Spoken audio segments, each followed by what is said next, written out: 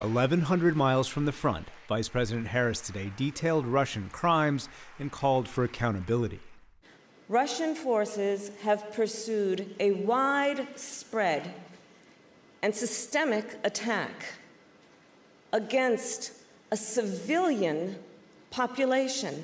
Gruesome acts of murder, torture, rape, and deportation. Among her examples of crimes against humanity, a Russian strike on a Mariupol theater that killed hundreds of women and children as they hid.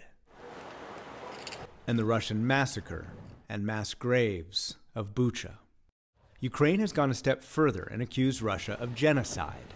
That was a word repeated today in Munich by Ukrainian Foreign Minister Dmytro Kuleba, who also predicted the West would go further than it's been willing on weapons and send jets.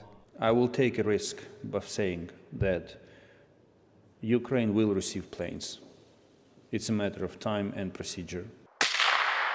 But that's time Ukrainian soldiers don't have. They're barely holding Bakhmut, the epicenter of the fighting. Much of the city has been abandoned or destroyed, and Russians are closing in on three sides. I don't have any emotions in this war. I treat it as my job.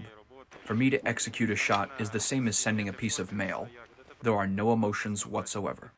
And this Russian offensive looks like much of the previous Russian offensives, largely focused on artillery around the city of Bakhmut, where U.S. officials now say the private military company Wagner has suffered 30,000 casualties. But the front extends 50 miles north and south, so Ukraine will have to hold off that Russian wave while also preparing to launch its own counterattack. That will probably have to wait for some Western armored vehicles that the U.S. certainly hopes arrives in the next few weeks. And the U.S. and Ukraine